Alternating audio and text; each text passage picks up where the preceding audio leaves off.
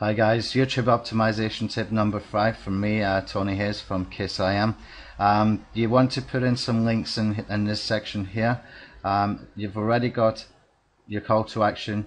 You should have a squeeze page so that you can send people somewhere to get free something. I've got a free software there, for example, but underneath that you can see that you can add some links in here. Now if I just click on the edit button up here, and you can see down here that I can add a new link. Now what I've done is I've given another link to where to get the software. I've given a link to my membership site, Traffic Academy. I've given a link to my main KISS blog, where we teach simple internet marketing strategies. I've given a link to Twitter, so I've got some social sharing going on here, to the Google Plus and to my Facebook. Now you could add things like LinkedIn, Tumblr, etc.